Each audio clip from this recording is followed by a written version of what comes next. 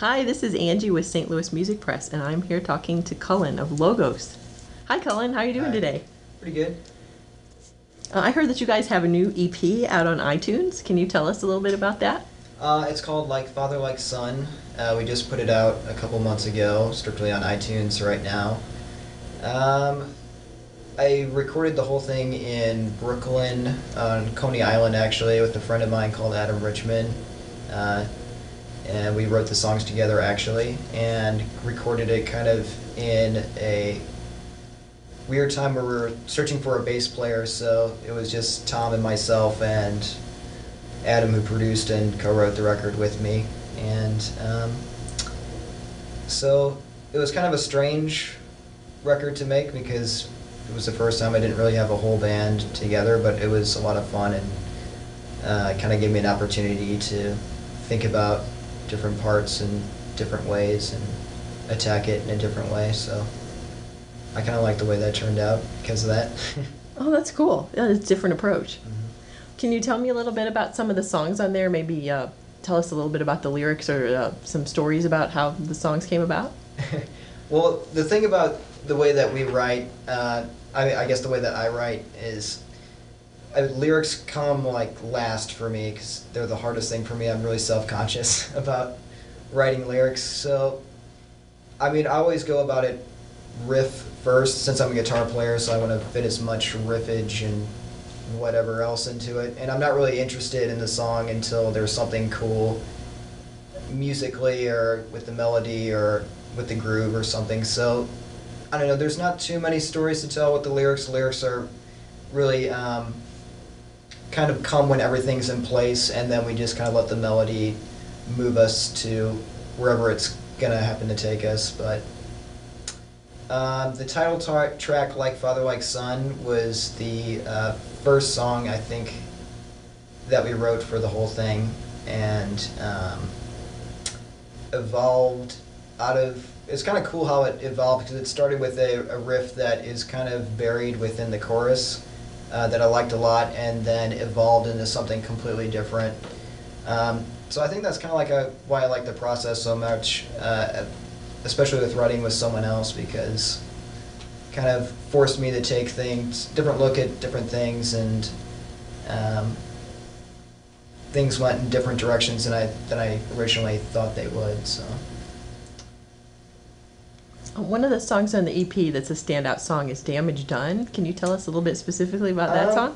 Damage Done is just kind of a weird song for us because we're just a three-piece, so there's not too much that you can do with that live, but for this record, especially since we're kind of in a transition period, we were just like, who cares, we'll put as many tracks in as we want to. So there's a lot of there's strings in it. It's kind of a strange arrangement. There's not too much guitars in the chorus, which is weird for a song for me to write because I'm a guitar player, so I want to put as much guitar in usually as possible. So a lot of harmonies on this record too, which was kind of weird for us, especially because we're only a three-piece and we try to shy away from too many harmony parts and things like that. So there's just a lot of things that we were able to explore with that song, and musically that we really hadn't before, and it turned out to something that's kind of strange and different and new for me, and stands out for me anyway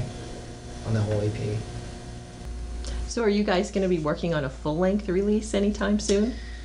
We're not totally sure about that. I mean, I think because I'm working more with co-writers now, and we're just kind of writing and then playing shows and then wanting to get into the studio right away. So doing a full length is kind of difficult because we're continually changing and learning more about songwriting and getting better playing together. So it's easier for us right now to just do a little bit and then throw it out there and see how it does, and then go back and do a little bit more. So we have tons and tons of material that we haven't put out yet. So it's an option, but I think we'd kind of like to write a couple songs, go into the studio, hash them out, and then put them out and play, and then do it that way for a while and think it's a little more fun for us because we're not just in one spot all the time. Because we love to do it all. We love to write. We love to be in the studio, but we also love to play.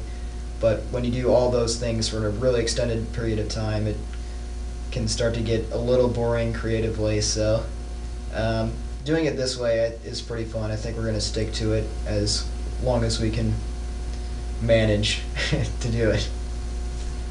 You mentioned that you had a new bass player. Can you tell us a little bit about him? Yeah, his name is Connor Steinhardt. He's 18. He's actually just graduated from high school. He went to St. Louis University High.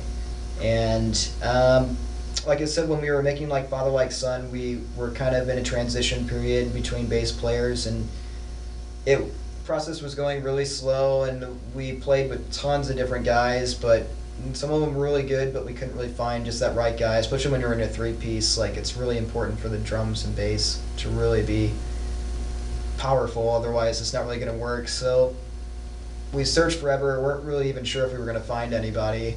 I know there was a time where me and Tom were just like, why don't we just white stripes it up and do it as a two-piece, and we'll just manage. And just kind of when we were right at wit's end about it, we got an email from Connor. He just saw an ad in Guitar Center and hit us up, and we tried him out, and right away we knew that he was perfect. And yeah, he's awesome. We feel pretty lucky to have him, and he's young and he's learning still, and it's been a lot of fun playing with him and getting better and better and better with him as we play more. That's great that it turned out that way. Yeah. Guitar Center is like the great hookup place. It is, yeah. It's like Match.com for musicians. Pretty much, yeah. Well, can you go way, way back in your mind and tell us, however far back you need to go, when did you first get interested in music? What was the spark that started off? I think for me, music is in my family. My grandfather is a jazz piano player, and he was playing when he was my age, and really all the way up until just a couple years ago, he was always playing, and I'd listen to him play, and I think that's where I kind of got interested in wanting to play music. But really, I didn't start myself until maybe I was about 12, I think, and I was just starting to get interested in listening to music and finding music that connected with me, and I was really into like Pink Floyd and Genesis and like really strange progressive rock bands like King Crimson and Gentle Giant and stuff like that, and I just wanted to learn how to play it, so I just picked up a guitar and started looking up tabs on the internet and just started to teach myself, and then I started taking lessons, and then I started playing at school and like jazz band and stuff like that. And that's at jazz bands where I met other guys that I started playing with, and by the time I was a freshman in high school, I met some other guys that were just as passionate about it as me, and that's when I started Logos originally, and kept playing and playing and playing, and members came and went, but it was kind of, Logos has kind of been like my learning experience musically, so it's all out there for everyone to see, which is a little embarrassing, but yeah, I mean, you can go and look at the first record that we put out, and all the way up until now, you can definitely see how I've grown, and that's just kind of like what Logos is, so.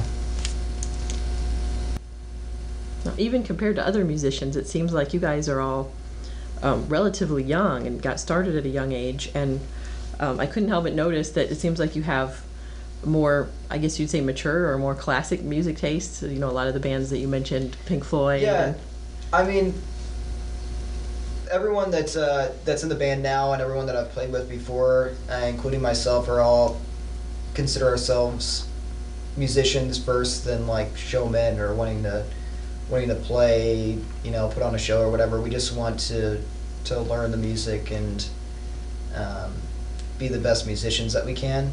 So I think that's what the attraction was to like older progressive rock, like Rush and like Genesis and King Crimson and bands like that, because it wasn't mainstream, and it wasn't a 3-minute pop song, and it was difficult to learn how to play, and so I think that's what the attraction was, because it was just hard, so it was a good test. And still is really hard and still is a good test, and that's why we still like it, and that's still the kind of a version of the music that we like to make. The first time I saw you perform, I think Logos was opening for Robin Trower at the pageant, and I was kind of near the front row, and there was a guy up there standing by me that just struck up a conversation, and I don't want to name numbers, but I'm guessing he was somewhere near my parents' age, older guy into, Peter Frampton and old school stuff. And he saw you guys setting up, and he was like, oh no, young guys. Like, he just looked at me, and he was like, he had this look of dread on his face. Like, I have to sit through this before I get to hear who I came to hear. Right. And when you guys came out and started to play, that guy looked over at me and said, wow, these young kids are like really kicking it. Like, he was won over immediately.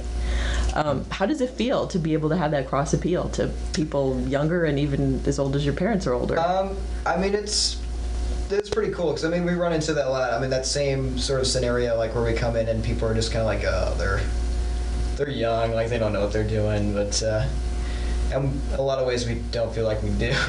but yeah, I don't know.